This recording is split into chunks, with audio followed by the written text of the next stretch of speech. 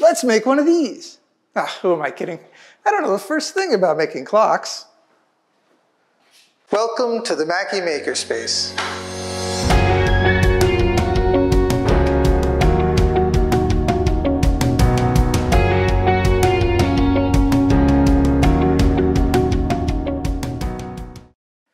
Hi, I'm Brother Bob Macke. I am the curator of meteorites at the Vatican Observatory.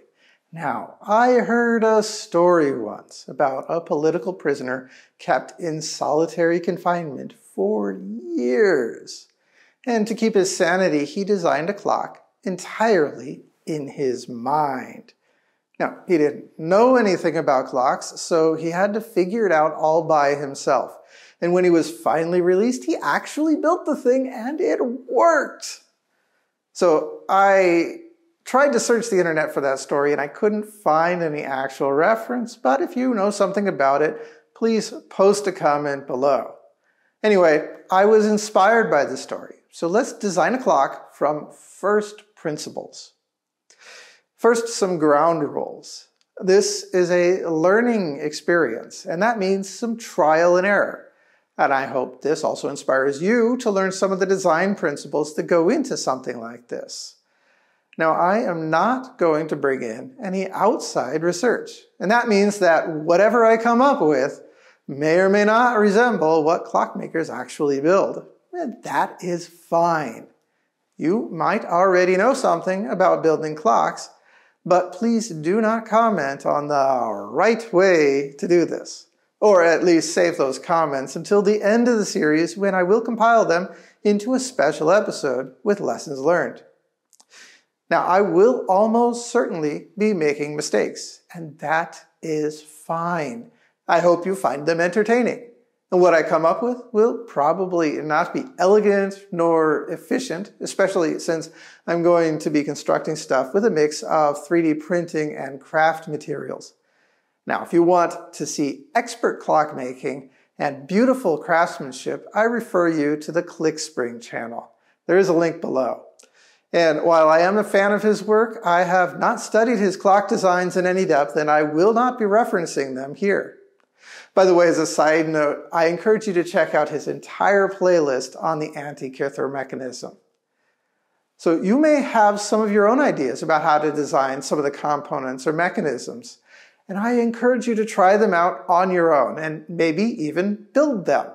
At the end of the series, I will ask you to share your original designs. So let's get started. But where? A clock is a complicated mechanism with lots of interacting parts.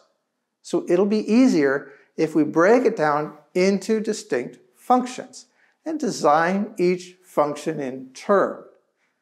So let's start simple with a few gears. The most recognizable aspect of a clock is the face, with the hands that point to the hour, the minute, and the second. And these hands turn in very specific ratios. The second hand takes forward 1/60th of a circle each second. When it makes a full circle around the clock face, the minute hand will have advanced 1 tick mark. So the ratio of minutes to seconds is 1:60. And when the minute hand makes 1 revolution of the clock face, the hour hand advances by 1 hour, which is 1/12th of a circle. So the ratio of hours to minutes is 1:12. Now, if only there was a way to make things rotate at different speeds in specific ratios. Of course, I'm talking about gears. The way to make gears rotate at different speeds is to use a different number of teeth. Let's say gear A has 10 teeth and gear B has twice as many, that is 20 teeth. If you mesh them together, then gear B moves twice as fast as gear A, right? Wrong, it's the other way around. The one with less teeth moves faster than the one with more teeth. Think about it this way. Each tooth engages with 1 tooth from the other gear. So if you advance 1 tooth on gear A, then you advance 1 tooth on gear B. But if you advance 10 teeth on gear A, then the gear has gone around 1 complete revolution. But you have only advanced 10 teeth on gear B, which has 20 teeth, so it has only gone halfway around. More teeth, slower rotation. So if we want the minute hand to go around 1/60th of a circle for every full turn of the second hand, then we need the minute hand to have 60 times more teeth than the second hand. And so let's say the gear for the second hand has 6 teeth, which is about as small as I'm willing to go. Then that means that the minute hand must have 6 times 60 teeth, which is 360 teeth. Oh, that is going to be pretty big.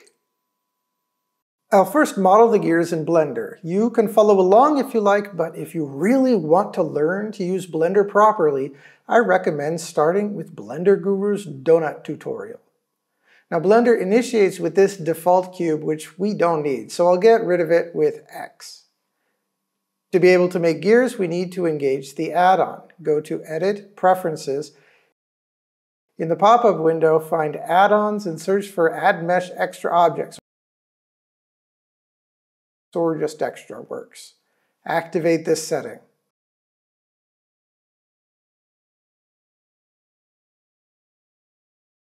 Now we can create a gear. Hit Shift-A, select Mesh, and then Gears and Gear. Boom. The first gear is that 6-tooth pinion, so let's change settings. Number of teeth, 6. Radius, 0.04 meters. By the way, the ratio of teeth to radius should stay the same between all your gears. And I'll adjust other settings as I see fit. So here it is. There's one other little thing. I want to rotate it by half a tooth so it'll mesh with the next gear. So that's a Z rotation of 30 degrees. Boom. Now let's add the next gear. Same process as before. The number of gears this time is going to be 360. To maintain the ratio of teeth to radius, we have to increase the radius by a factor of 60. That is 2.4 meters. That is much bigger. Adjust the base value to fill the gear wheel in a bit.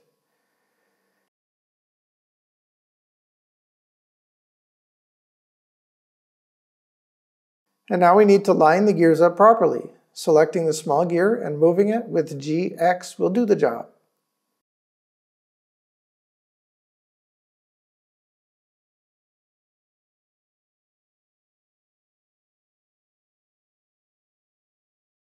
And now for the gear for the hour hand. That needs to have 12 times as many teeth as the minute hand. If we just base this off the big wheel, the next gear would need more than 4,000 teeth and would have a radius of almost 30 meters. And thankfully there's a way around this. We'll just add a small gear that is coaxial with and locked to the big gear. And this new gear will have just 12 pins and will be much smaller.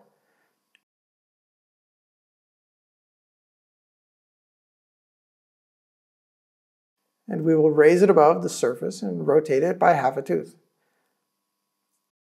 Now this is a much better gear to build the next gear ratio. The hour hand gear should need only 144 teeth. And I'll make it off camera by the same process. Boom, there it is.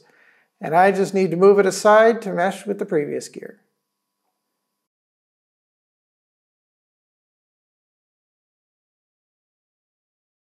Now this clock needs hands. I'll keep them simple for the computer model, just basic rods. Again, we use Ctrl-A to bring up the Add menu. Select Curve and then Path. Now select the pinion. Right-click, choose Snap, then Cursor is selected. This moves the cursor to the pinion. Now go back and select the path that you just created. Right-click, choose Snap, then Selection to Cursor. This moves the path to the cursor, which is at the pinion. And we still can't really see this path, so let's give it some definition. In the path options, change the bevel depth to 0.01 meters, and later I'll widen this to 0.02. And now we can see this thing. Rotate it by 90 degrees. Let's chop it in half. To do that, go to Edit Mode, select the lower points and delete them.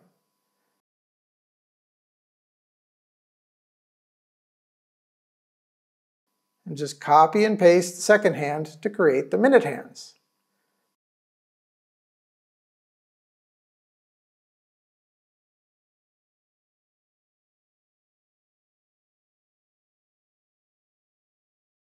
And a little shortening may be called for. Add the hour hand and the basic model is done. It just needs a splash of color. Give me a moment.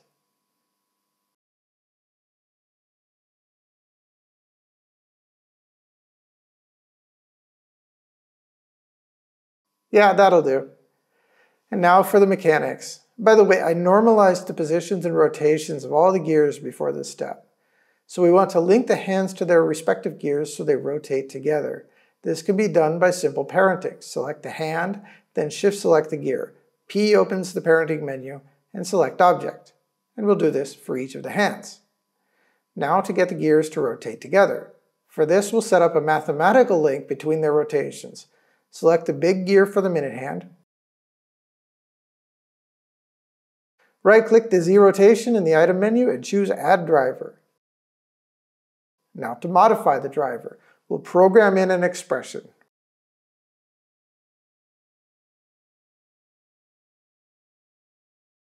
We want this to turn at 1/60th the rate of the second hand, so we type minus var divided by 60 in the expression box.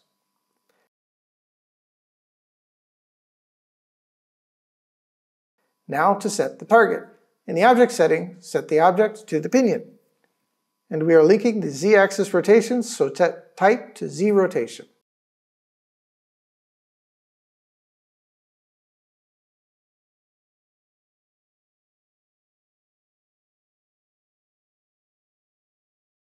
Now we repeat the process for the hour hand gear, connecting it to the minute hand gear with the expression minus var divided by 12.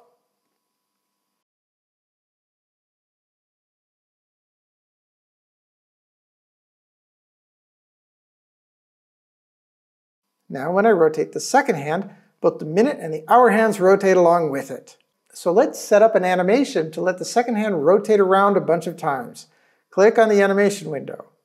And we'll just set up a couple of simple keyframes and it'll fill in the rest. With the pinion selection, we go to Timeline and select Rotation Keyframes. I sets the keyframe at the current setting, and now we have the first keyframe set. We also want the animation to go for a while, so change the end frame to, let's say 3000. That'll do. Go to that last frame. Change the pinion rotation to minus 108,000. So minus degrees is clockwise rotation. And set the keyframe with I. Start the animation. Notice the motion and the gears are meshing all right. And let's zoom in a little bit and see that the gear teeth are interlocking properly as the gears rotate.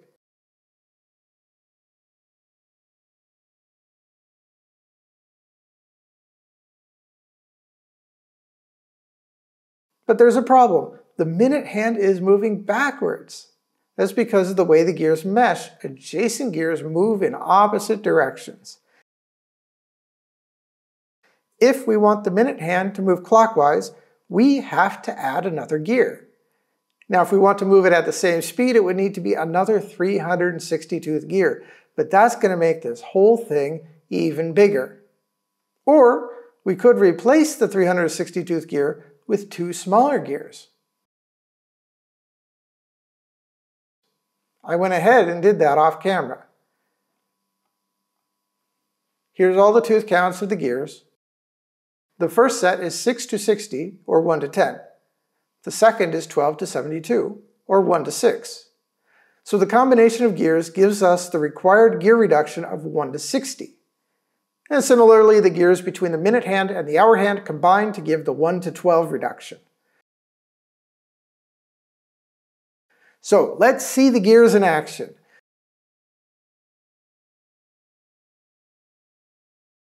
So now the minute hand is going clockwise as it should. Now let's build this gear train for realsies. I exported the gear designs from Blender into Tinkercad, which I find easier for constructing printable models. I then added axles and a frame to hold it all together, and now we can print the parts. So I went ahead and printed it, and here's all the parts. Hey, come back here.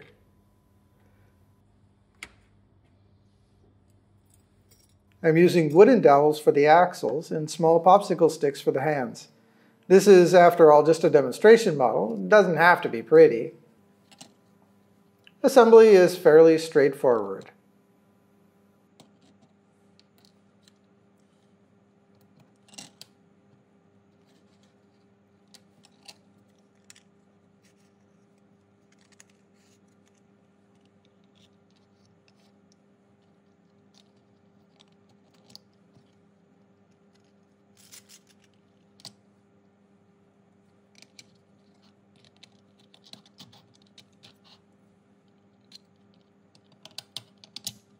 For now, I'll just use sticky tape to hold it together.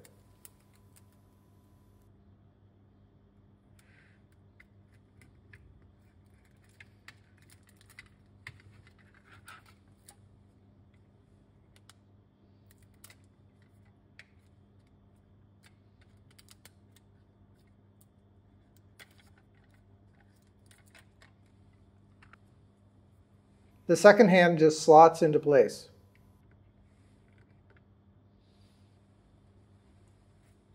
But the minute and hour hands are held on with double sticky tape.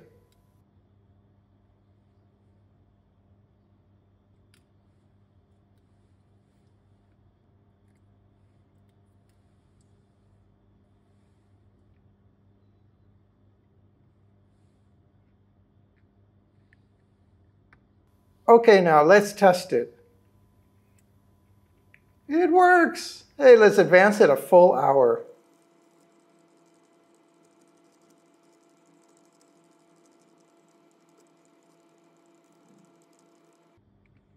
Notice that the minute hand has circled all the way around, but the hour hand has advanced by 1/12 of the circle. That is exactly what it should do. So I think this was a great start. We have the clock hands all moving like they should. Now, we could leave it like this, but most clocks have all the hands rotating along a common axis. And that is going to be a problem that we're going to tackle next time. Now, following that, we'll also start to look at the mechanism to rotate the gears on their own and to help them keep on the right time. Now, this project is not sponsored by the Vatican Observatory, but for full disclosure, I should mention I make use of their facilities and resources for video editing and such. The purpose of the Vatican Observatory is to be a sign to the world of the compatibility of faith and science and of the Church's support of science, and it could use your support. If you would like to support the work of the Vatican Observatory, or even just to learn a little bit more about it, there is a link in the description. Please check it out. By the way, because of the imminent arrival of OSIRIS-REx and my involvement in the sample analysis program, there may be a gap of a few months between videos for a while. Please be patient and make sure that you have activated the notifications so you will be informed as soon as the next video drops. I still have several projects on the back burner, so there will be no lack of videos in the future. This includes footage of the final build and installation of the pycnometer and the OSIRIS-REx sample analysis itself. Now, the Zero Knowledge Clock project will come in installments, but I hope to have the whole clock finished within a reasonable amount of time. So, until the next video, peace.